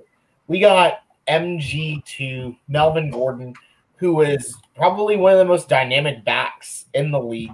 And then we got a guy who's got a great story in Phillip Lindsay, who's a hometown kid, played at UC Boulder, has won over the fans, had a 1,000-yard season for the team last year. And when no one thought that he could do it, he did it. He muscled it in. They bring in a guy like Melvin Gordon, who's got all this hype, all this glory from Wisconsin. And they say, okay, y'all are going to share the backfield this year. ADP right now has, I believe, Gordon at the 19th running back, and then Philip Lindsay is the 38th running back. Gordon last year only had 600 yards, and Philip Lindsay had 1,000. How do you think this is going to shake out in Denver with Drew Lock, with all these weapons that they have? I mean, is Gordon going to be the guy? Is Philip Lindsay going to be the guy? Where are you taking these guys? I might be a little bit unpopular in this. I don't think Gordon's worth it at RB19 even. High 20s. I love Gordon. Yeah, I love Gordon. I love Lindsay. I think they're both great running backs. Both are 1,000+ yard backs. I think last year for Gordon, it's not representative of what he's able to do. Obviously, you had the holdout last year. I believe from 2016 to 2018, he averaged nearly 1,500 yards from scrimmage per year. I mean, it's tough to say that, one's really so much better than the other. Personally, I think that this is going to be an air-it-out offense this year, though. I'm big on Drew Lock. I think KJ Hamler is a huge addition. I think, obviously you bolstered the receiver room. You have Noah Fant at tight end. I can see this being a team that airs it out a lot, and I think whichever one gets the majority of the receiving touches is probably going to edge it out. If I had to guess, I'd say that's probably Lindsay. You guys tell me if you think I'm wrong, but I don't see them having a massive running game this year personally. This is a complicated backfield. I agree, because you have all those receiving weapons. I'm looking at them splitting carries pretty evenly, and I'm looking at them splitting. They're both decent receiving backs too. That's the problem. It's a flip of a coin. Yeah, I mean, if you have one of them, you got to hope the other one gets hurt or something, because that is an elite situation to be in if they're not splitting carries. But the fact that they're splitting carries cuts their ceilings. I'm with you. I'm not sure I like him at RB19 either, just because of Lindsay. And then where I would love to get a hold of Lindsay, Gordon's going to eat into those touches. I'll tell you what, though, at RB38, I might be in on Lindsay, depending on what I'm interested. Yeah, I can probably get with that, but even at that, I'm maybe an RB2. I don't want to rely on him as a guy that needs to produce week in and week out. He's a great – either one is a great flex option. I think that based on their ADP, Lindsay's the guy to take. Yeah, I apologize to anybody who has Royce Freeman in Dynasty Leagues. That's got to hurt. That does hurt a lot, man. I don't disagree with either of you. Houston, do you have anything to add about these guys? Because I'm pretty much on board with fading Melvin Gordon, even though I'm a Melvin Gordon truther, or I have been for a while. Philip Lindsay's just too much of an asset to that team. He's got too much of a narrative for the surrounding people in the Denver area. And, I mean, he played UC Boulder. Come on. He's going to get those touches. Yeah, and I don't believe in the pass-heavy impact of all the weapons. Yeah, they have good weapons, but in Drew Lock's 5 games, 4-1, he only had over 300 yards one time. I mean, they can be successful without having Drew Lock have to throw for 400 yards. They have a good defense with head coach Vic Fangio, former Chicago Bears defensive coordinator. So I do think they want to run the ball, and I really like Lindsay as a receiving threat in PPR. He might be – I see him as a value like Tariq Cohen or James White has been in the past, because I do think that Drew Lock will swing it left, swing it right, and Lindsay's electric. I don't know if this is right, but I believe in the last 2 seasons he's had over 1,000 yards, all-purpose yards. So with the ball in his hands, he's electric, and I like Melvin Gordon. I don't know why they brought him in. I thought Lindsay could be the workhorse in this backfield, but I mean, since he was a Charger, maybe they wanted him on his side to play the Chargers twice a year. That was one of Gordon's reasons for going to Denver. But Melvin Gordon, he's been a top 10, a top 5 fantasy back before. I mean, I don't think that's him in Denver. I mean, he goes around the range of Clyde Edwards-Helaire. I'm taking Clyde over Gordon. But Yeah, this backfield, I like Lindsey if you're playing in full point PPR leagues, I could totally see where Lindsey's a steal and he's a good value. I think the team that at running back and receiver scares me to really take anybody unless they start dropping, just because I think they're going to spread the ball a lot. I mean, obviously Noah Fant and Drew Lock. I think, like we're saying, I think Drew Lock's going to have a big year. Even like you said, you might not have to light it up at 400 yards a game, but I think he's going to have a solid year. I think Fant will have a decent one as well. But receiver and running back, I think it's going to be spread a lot.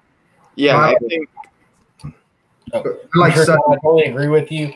I think Cortland Sutton too. Talking about all the receivers, you could probably just fade all those guys, right, Ryan? But we're gonna keep on moving, Houston. Let's talk about Houston's Chicago Bears, man. Matt Nagy.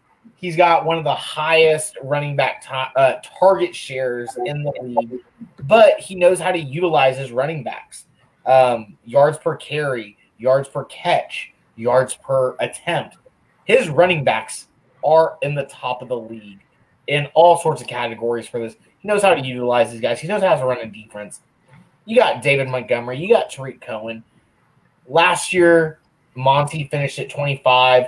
Cohen finished at 37. Right now, ADP's got Monty at the running back 21 and then Cohen at the running back 42. That's a pretty big difference when last year they didn't see, I guess not that big of a deal in points. Houston, I know that you believe Monty can have an over 1,000-yard on the ground season. I don't see it with Cohen there. Convince me otherwise, please, because I like him. I think he's a talent. Yeah, and this is good analysis for me because I don't miss a snap of Chicago Bears football. Last season I probably should have down year, but David Montgomery out of Iowa State, he elusive guy, one of the highest break tackles, elusive ratings, but we didn't see that last year. He played behind, in my opinion, one of the worst offensive lines in the league. I'm not sure what PFF has him graded in that sense, but terrible. It was bad. We paid the two tackles a big extension or semi-big extension, and then they were terrible. I think I could have got a pass rush against them, and that's another reason why I don't think Trubisky did very well last year. However, David Montgomery, he's a sure shot to get over 250 opportunities. People like to call him David Opportunity. But he's going to get the work. He's going to finish as a top 20 back. There's no doubt about that. He was one of the least efficient backs in 2019. I think his efficiency rating will go up. That's why we brought in Jimmy Graham. That's why we brought in Cole Kmet. This offensive line isn't good enough not to play 12 personnel. I think Nagy's smart. I hope that as a Bears fan that he will realize his faults. Maybe having 8 tight ends on the roster is a good reason why. Brought in Demetrius Harris as well. He's a good run-blocking tight end. Tariq Cohen, that's where the real value is. And the thing is, Tariq Cohen could be a really good running back in this league, as Austin Eckler James White But for some reason, they call him the human joystick, and it pisses me off when he runs 15 yards back just to gain, If you ever watch a Bears game, watch Tariq Cohen. That's all he ever does. But if Tariq Cohen could figure out how to run forward, he could be really good. In 2018, I believe Tariq Cohen finishes a top 10 fantasy back in half-point PPR leagues. That's pretty good for a guy that's going to have an ADP of the RB40 or more. People are taking Darius Geis over Tariq Cohen in half-point, full-point PPR leagues. I'm gonna take Cohen every day of the week, and that's not just a fandom. He's gonna get the passing work. Nagy wants to use him. That's Nagy's offense. He's gonna use him out of the backfield. And Tariq Cohen, he's probably our third best wide receiver, or second best, third best wide receiver behind Allen Robinson and Anthony Miller. He's gonna be using the slot. You're gonna see David Montgomery and Tariq Cohen both on the field at the same time a lot. I'm currently both in on these guys at their ADP. Monty because he's going to get 250 opportunities, and Tariq Cohen because he's going to see work regardless of where he lines up on the field. And he's shown that he could be a fantasy relevant back when you're getting rewarded points per reception. That's fair. I wanted to know what your insight was to these guys because I knew that you were going to give us the best analysis of your home team. Can't disagree with anything that you just said. So, Ryan, let's talk about the Miami Dolphins. They've got a new quarterback and an old quarterback. I mean, they've got a whole shiny new offense, whole shiny new defense, but they bring in two veterans for their running back situation and their running back by committee. They got Jordan Howard, who was a former Chicago Bear, and then they got Matt Breida, a former 49ers running back, who both of these guys have thrived in their own offenses. With Chan Gailey, though, as their offensive coordinator, we've seen some things that are a little bit different. Him and Fitzmagic have this huge bond together where they know each other, and they've run 4 wide receiver sets in the past for the Jets. That being said, Gailey's running backs have all been in the top 12 with these offenses. So Jordan Howard, Matt Breida, I see these guys as two different types of backs. One guy who's a big bruiser like Jordan Howard, and then another guy who's a little bit more elusive, a little bit more versatile, and Matt Breida. But I don't want to have Matt Breida running in between the tackles, so I need both of these guys. ADP has them pretty close as the running back 34 and the running back 41 from Fantasy Pros. I feel like Jordan Howard is probably going to have a better year just because of the work that they're going to get in the red zone if they get there with Fitzmagic. I downgrade both these guys with Tua, and that's just me. What are your thoughts? Because I know we talked about this week. I like both of these running backs. Howard never gets the credit he deserves for just being a dog. That guy hits the hole hard. So I'm a little higher on Howard just because he's going to get those goal line touches. He has in the past. And Breida's it's going to be a lightning and thunder type situation. Breida's going to be utilized probably a little bit more in the passing game, but I don't think a lot more. And the same thing, I don't think Howard's going to be utilized a lot more in the run game, just enough to where I do think Howard's going to be a little more valuable, maybe touchdown dependent wise. And he's going to get those hard, tough grind yards, whereas Breida's going to be a big play waiting to happen. I actually want exposure to both of these guys because I think that their ADP is not accurate. They're going to do better than where they're being drafted. I think both of them are. I'd rather get a hold of Howard, especially in non-PPR leagues. In PPR leagues, I'm going to lean slightly more towards Breida, although I'll probably still take Howard because, again, the goal line carries are his. And so if you're in a touchdown-dependent league, Howard is who you want to get after. The guy has the guy's had 6, 9, 9, and then 6 touchdowns. Last year at splitting it with Sanders, he had 6 touchdowns. He has a nose for the end zone. He is, up until last year, he's basically flirting with or going above 1,000 yards every year. He's getting them the tough way. He's not that old. He's 26 this year. And Breida has very little mileage for his – he's not old either. And he hasn't been the feature back. So neither one of – Howard you got to worry a little bit more about with the mileage that he's had. But he hasn't really shown me much where I'm concerned about an injury history or anything like that. Breida, he's just so fast. So – with these two backs, I like this backfield. I would like to get exposure. In a lot of the same ways you were talking about Chicago, Houston, I would like to get exposure to both these guys based on their ADP because I think there's value to be had in both of them. Yeah, that's fair. Tom, what do you have on these guys? Howard is an enigma to me, right? He came to the Eagles last year. I was super excited as an Eagles fan. Obviously, Miles Sanders, we were excited going into the year, but we weren't expecting anything outrageous from him. I think he really surprised a lot of people. Howard, though, after his first 2 years in Chicago, like you said, he had 1,300 yards his rookie year, just rushing, 1,100 his second year, along with okay receiving numbers. It was 300 rookie year and over 100 both years after. But he just dropped off, and I'm not quite sure what the deal was. And last year, I don't know if it was injuries holding him out, what it was, but late in the season, he just wasn't seeing the field. They really were not clear on if he was actually hurt or not. And it kind of makes me a little wary going into this year. Was there something lingering that maybe he's healed up completely? Maybe it was just something that wasn't really announced to anybody. And it just raises a question mark to me. If he's fully healthy, though, Howard, by all means, I have no issue taking. I think that in the right offense, and if he's actually getting handed the ball, he's a 1,000+ yard rusher.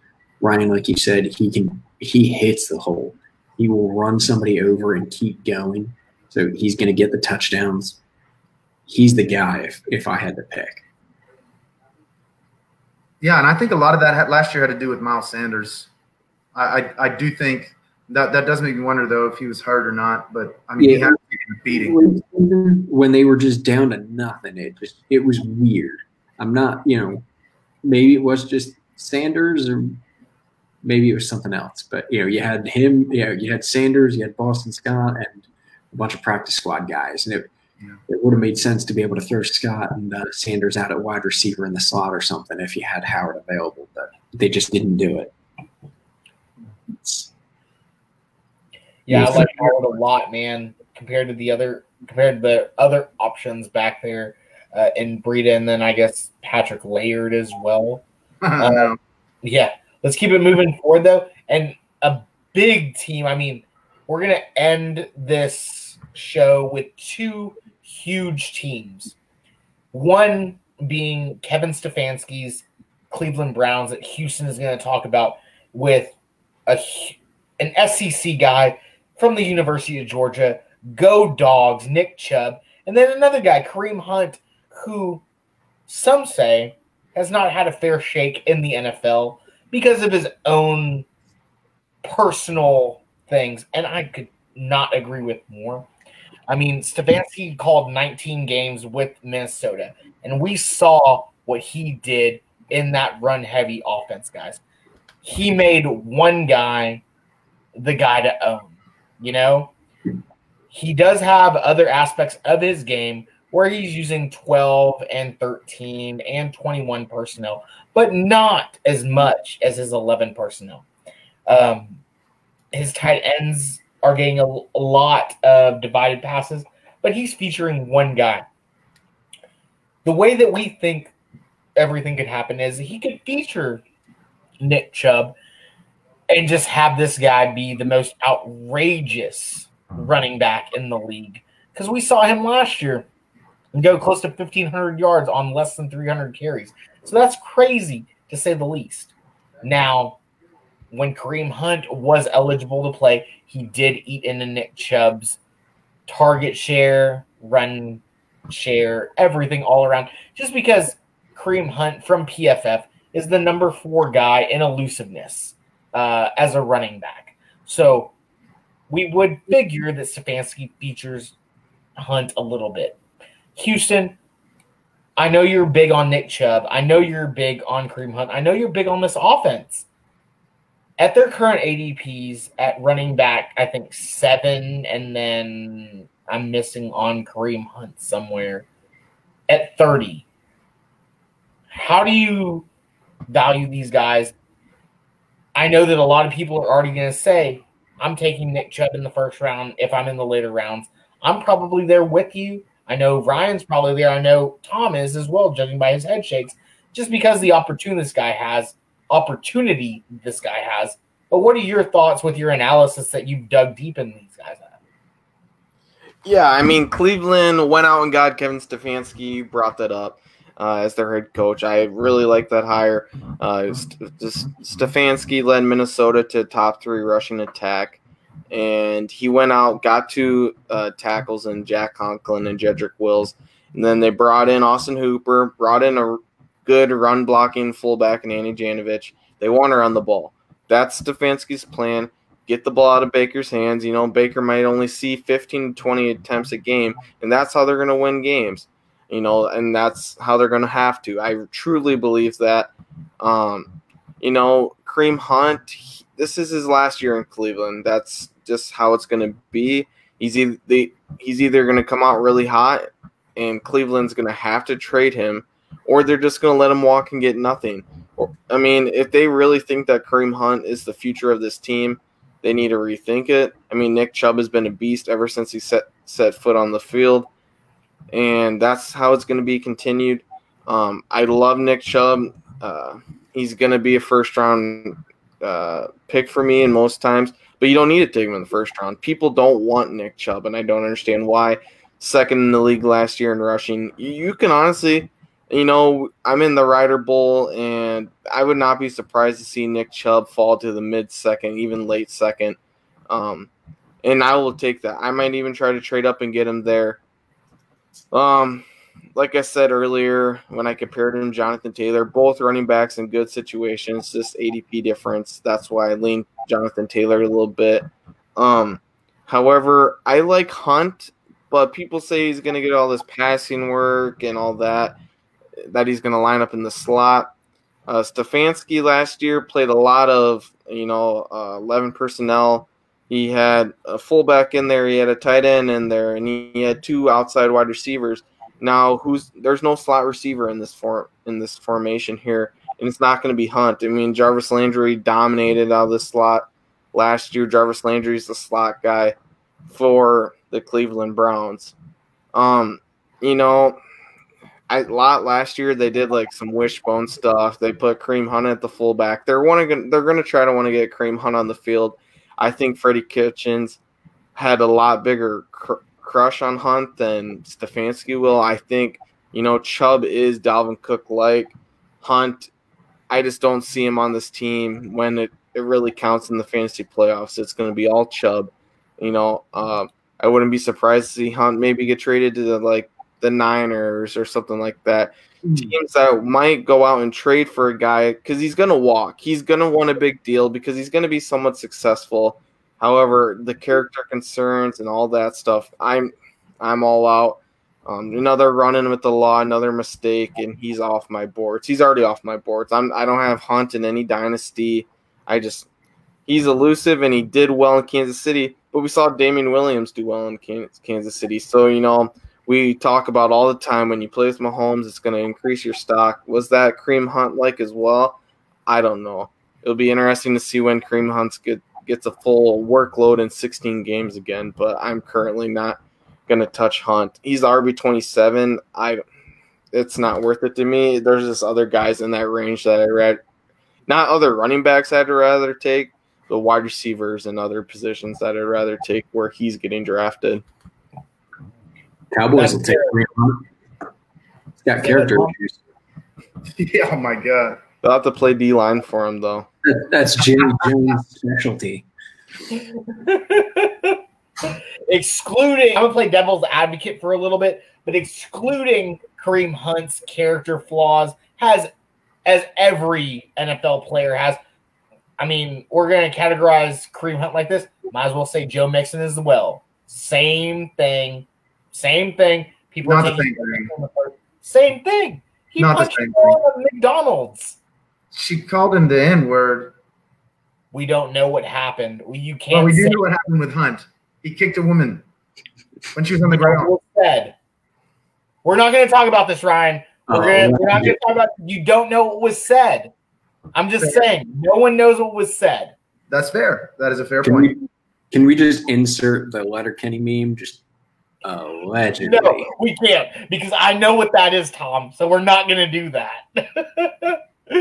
So we're going to just take out character flaws all day, every day. I'm still not taking Hunt at that high. Oh no, I don't disagree with you. Because, like Houston was saying, I think he was like what RB30, something like that. I'm looking at other positions at that point as well, unless I'm going zero running back, which I very rarely do. So maybe I'm fading Hunt all day, every day.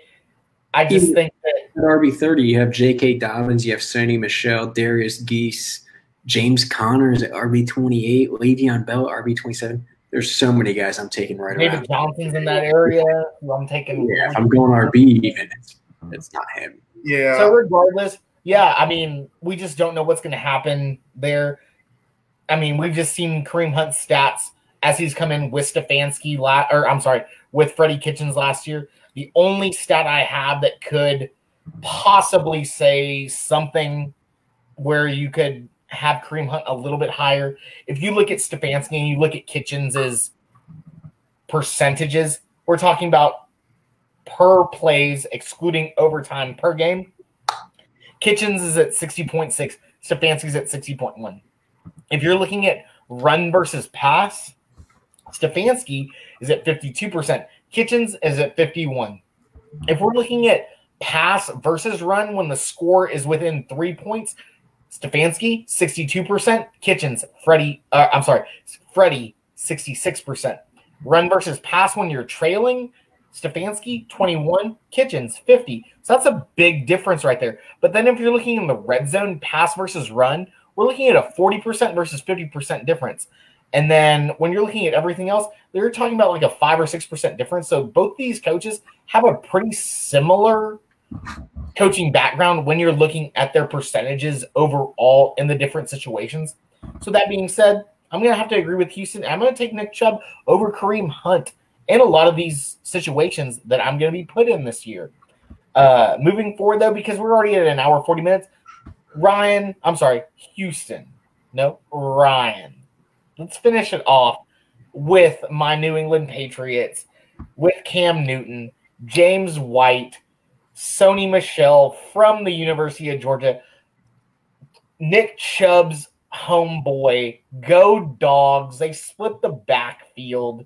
I mean, these guys are ridiculous. We really don't know what Bill Belichick's going to do this season. Is he going to come out, as Mike Clay has suggested, in a new 2.0 wishbone situation and have all sorts of backs in the backfield? I mean, James White has been labeled the PPR monster. He finished at number 22 last year. Sony Michel finished at 28. He had a little bit of injury, and he has been ranked as the 31st running back, as James White being the 40th guy in a half-point PPR league. I feel like James White will outscore Sony Michel at the end of the year, being in one of the most pass-heaviest offenses, also being in an offense that has the most snaps per game, and then also being a fancy-friendly offense from Josh McDaniels, who has the most fancy points scored per game. How do you feel about this timeshare between these two guys? Because both these guys, however you look at it, could be gold for your fantasy football team. It's James White, baby. With the addition of Cam Newton, if you look at the numbers McCaffrey had receiving-wise, I have White catch with 90 targets this year. He is going to be their second-best receiver. If you're in PPR, it's James White all day. If you're in standard, then I have them ranked pretty evenly. I do think Michel's going to get the lion's share of the carries, and he's going to be the goal line back that gets the runs. But James White's going to catch so many balls in that system that I just don't think Cam is a great down-the-field type of thrower. James White is going to be undervalued with his ADP. I want James White. Give me as much of that as I can get. I'll take Michel at the right price. I think he's a little bit – I don't like the fact that he's ranked over White. White is going to catch so many balls. So if you're in standard, I understand taking Michel first because, again, he's going to get the red zone carries. He's going to get higher rushing yardage. He's going to get more rushing attempts. But when you consider the passing game, and then if you look at what Cam has done, I don't mean to say he's like a check down artist, but tight ends and running backs tends to be where he sends his targets for the most part. God, James White is perfectly built for a system like this with Cam, with the threat of the run, to be able to hop out, catch the little short passes, and see what he can do with it. I like James White this year. I have nothing against Michel, but James White is so criminally undervalued at the moment when you talk about with the addition of Cam Newton. I mean, even if Stidham, say Cam gets hurt before the season, Stidham's going to need that check down running back. I think either way, the more I think about it, the more I'm going to try to up my exposure to James White based on where people are valuing him right now, just because, man, that guy's going to catch so many balls. He's going to be a dominant receiving presence in the vein of like an Eckler, not quite Eckler, but in that same vein where he's going to get so many targets. It's going to be hard to ignore him. I think that this is crazy how undervalued he's going to be.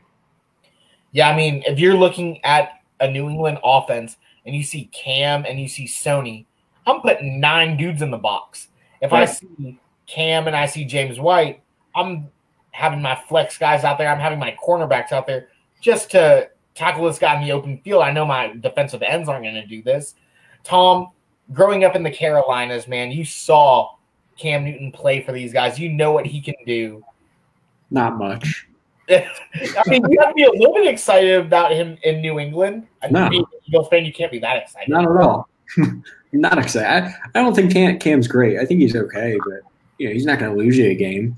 I'll tell you what, the big thing, I think Ryan nailed it there. He's a check down guy. I don't think that's necessarily a bad thing either, but when he was in Carolina, especially the last couple of years, CMC at running back got 1 million targets, and Greg Olsen at tight end.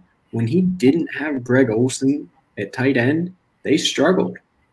Even with DJ Moore at receiver, who personally I think is very undervalued. He's a very, very good receiver. He still couldn't do it.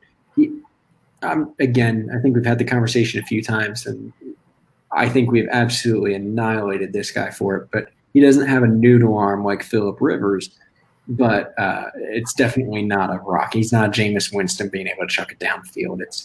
He's going to chuck it, or he's going to chuck it down to his receivers and running backs, and they don't have a great tight end his tight ends and running backs. He doesn't have a great tight end in New England. So James White, I think Ryan nailed it, is going to be the guy to get checkdowns from Cam Newton.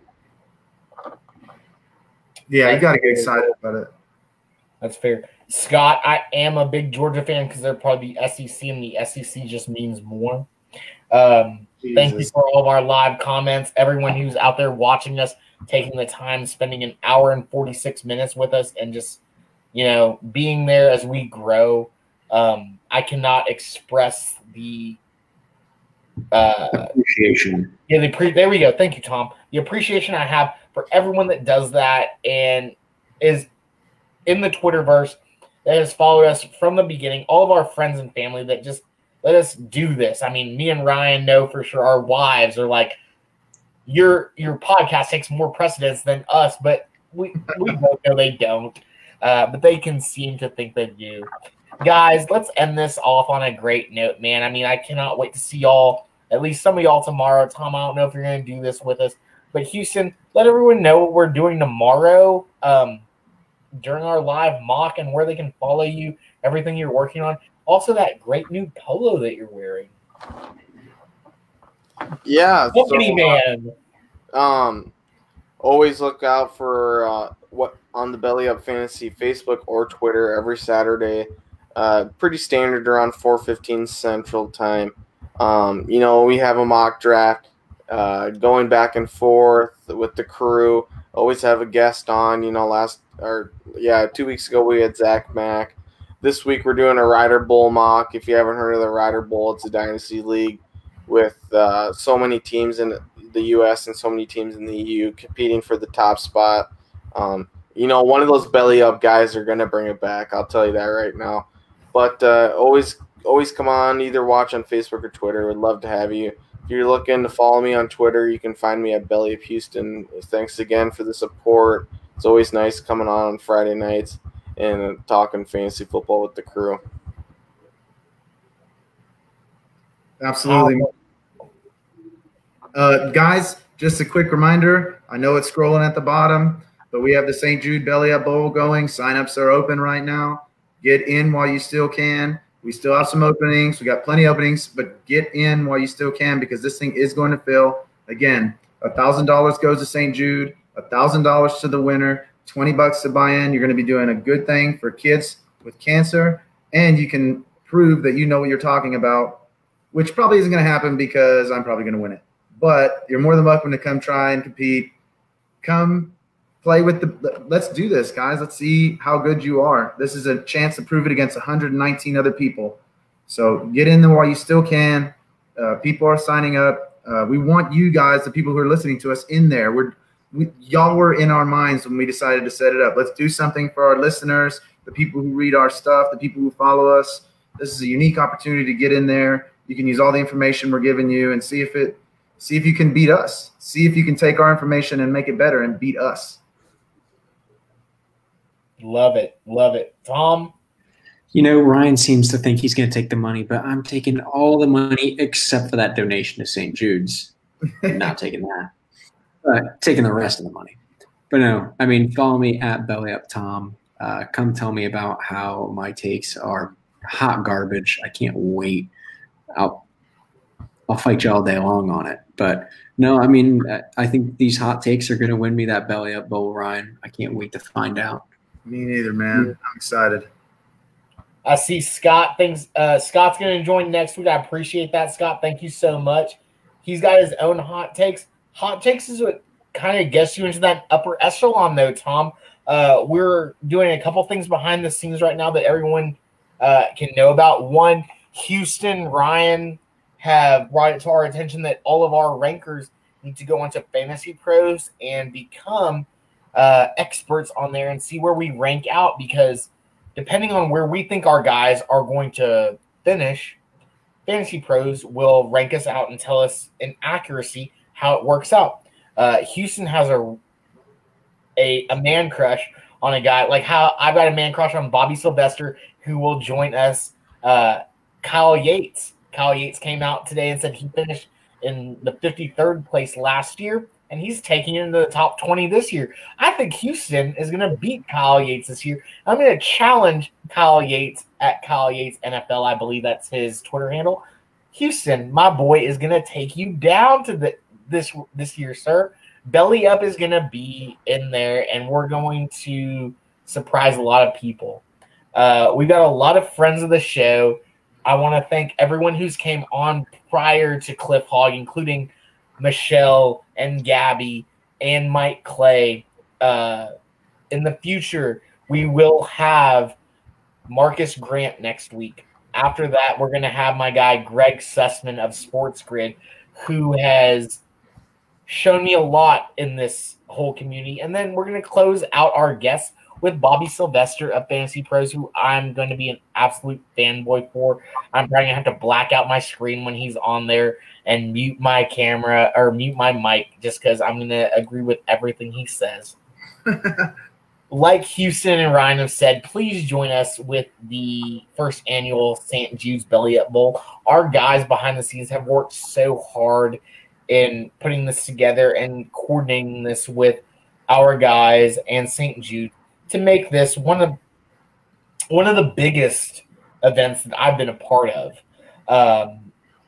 in the fantasy football world, because how many times can you say that you've beaten 120 people and made $1,000? Not a lot for $20. Let's do this, guys. Let's donate to a good cause and show everyone that you're the best. Tonight, I want to thank Cliff Hogg from Big Brother from showing up, talking to us a little bit about his fantasy football history, and then also Big Brother history, learning how to pivot, because like we mentioned at the beginning of the show, the guy was voted out day one, and he made it into the top 4. You can always pivot, and that's what we're going to help you do. You can follow me at Aggie Kappa Sig on Twitter. I'm always on there. You can follow us at Belly Up Fantasy. Guys, it was a great night tonight. I really appreciate y'all being here talking about these timeshares. Next week, we're going to talk about some wide receivers that Houston mentioned, but we're not going to dive into that too much. Follow us also on Saturdays as we jump into some Ryder Bowl mock drafts. And everyone who's watching, follow us on Belly Up Sports.